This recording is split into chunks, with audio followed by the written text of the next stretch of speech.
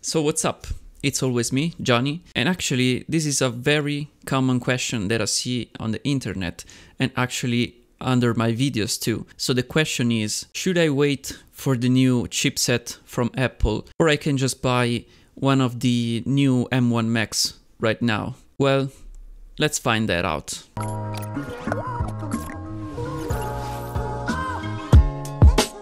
So welcome back to the video, and the question is very easy to answer, but before you decide what you have to buy, you have to consider some factors. So for now, what I can tell you is that actually I'm using this new M1 MacBook. I have the MacBook Pro. It's just the base model, so 8 GB of RAM, 256 of storage, and I had it for like more than a month now. As I said before in my previous videos, I never had a Mac and I never used a Mac for this long time, but I can tell you that this one is a great device, and especially for its form factor. And actually this is one of the things that you have to consider, because you know, if you buy one of these new laptop with the M1 chip, you know that you got the 13-inch model. It's very portable, as we already know, because it's 13-inch. I mean, it's very small, so I have it here, so you can see it. It's just very small,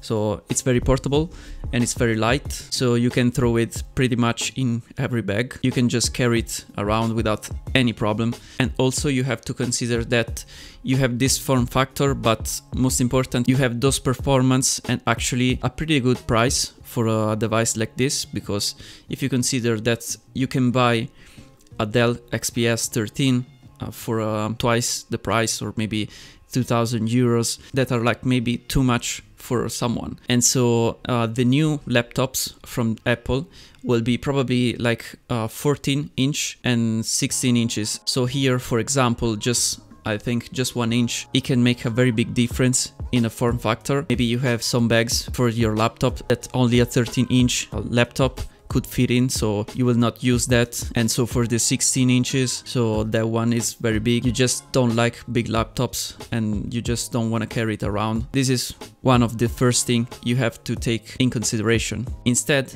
if you don't want to consider only the laptop and form factor stuff, so you have to think on what you have to use these devices for, because I can tell you right now that I'm using this laptop and so this new chip from Apple, the M1, that if you are going to do like office work, or maybe just writing, or maybe web browsing and light stuff like that, and sometimes like video and photo editing, maybe light video editing, but sometimes not so light, because it can easily handle some 4K footage.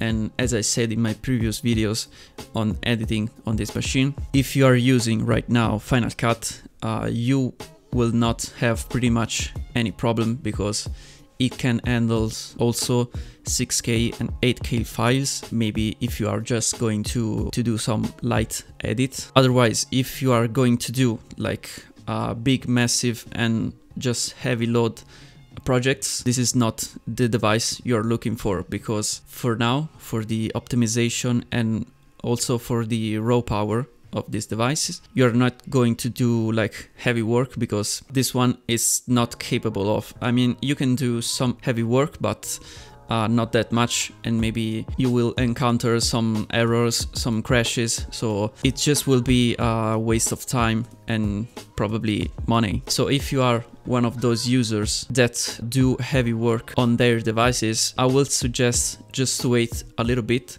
just to know if they are announcing and if they come out with a new chipset, because you can see then the comparison between the two chips, and so you can decide if it's worth it, or maybe just if you want to still buy one of these whole, we can say, devices, and that's it. If you are that kind of user, that is my suggestion. Another thing that you have to consider, and I think this one too is one of the most important, because if you still consider, I mostly consider the laptop lineup, because it's just that one that I like it more. So talking about the laptop lineup, one important factor is the battery life. So the battery life on these new devices is very, very good, as you may already know, because you probably have seen just a lot of videos on YouTube like me. So you already know the capabilities of these new batteries on these new devices, and you don't know how it will be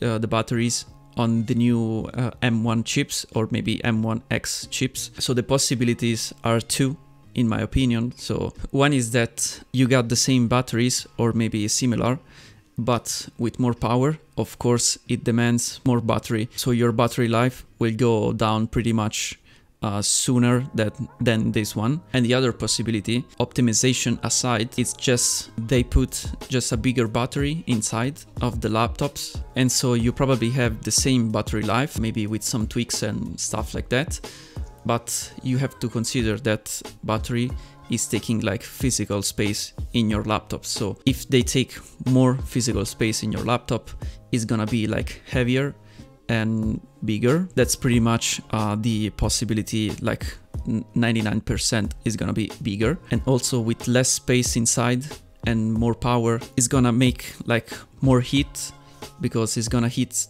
sooner than this one. And with the heat comes also the noise factor, because probably with more power it has to have like some fan or fans inside, maybe one or two, who knows. And so the noise, if you want to buy a silent notebook, you have the air without any fan, you get like nice performance, I mean great performance, and without any noise. With this one you get like a fan. With the MacBook Pro, there is a fan inside, but it doesn't make pretty much any noise. So, you know, these are just little things that you will just encounter when you use a device.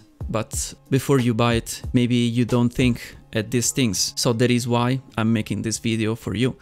And also, talking about noise and fans and stuff like that, I have one video coming on this MacBook Pro about that topic. So if you want to see it, just subscribe right now if you haven't already, because it's gonna be very, very interesting, and so you do not have to miss it. So just subscribe.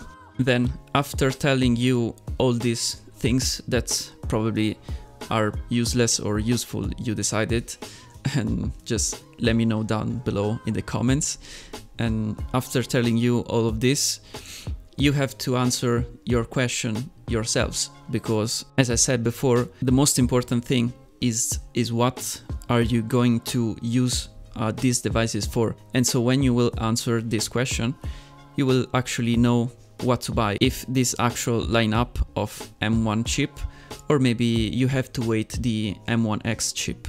And anyway, if you have something to add to let anybody know, maybe something that I miss, because I don't know everything, I could have missed something. So if you know something more useful, just type it down in the comment for everyone who comes here and watch the video and maybe reads all the comments, because you know now on YouTube you just go scroll through the comments and you just read everything now. If you have something useful to write, just type it down below. So that being said, I hope this video just solved your questions and your doubts, and maybe not made your decision worse. Probably, I hope not. And what I can do is just to say thank you for taking your time to watch this video.